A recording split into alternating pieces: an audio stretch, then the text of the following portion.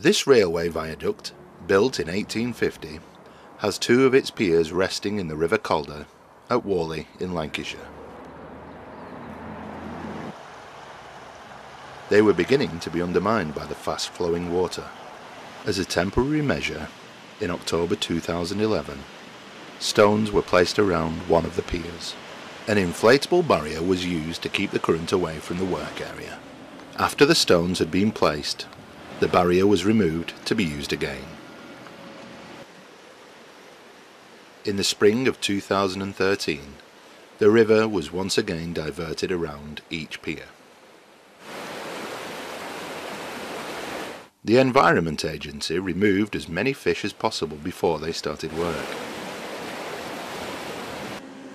This time, the riverbed was excavated to a depth of 2.5 metres.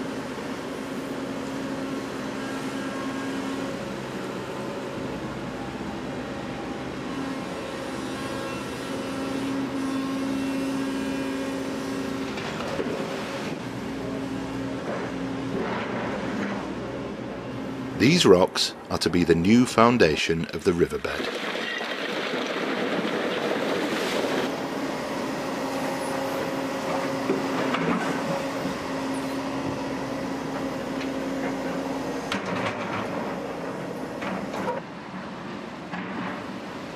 The original silt and mud was returned to help the river recover from the disturbance.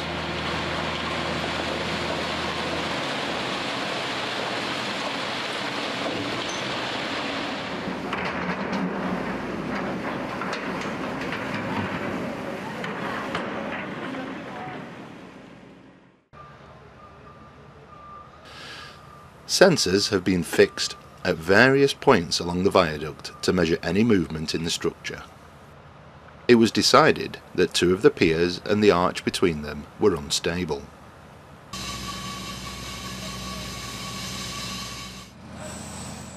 The arch was reinforced with a layer of concrete. Piles are driven down on each side of both piers.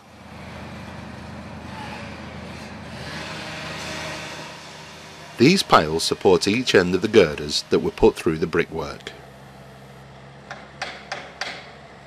Finally, the foot of each pier was encased in concrete. All of this work was carried out with no interruption to the rail traffic above. 163 years old and still going strong.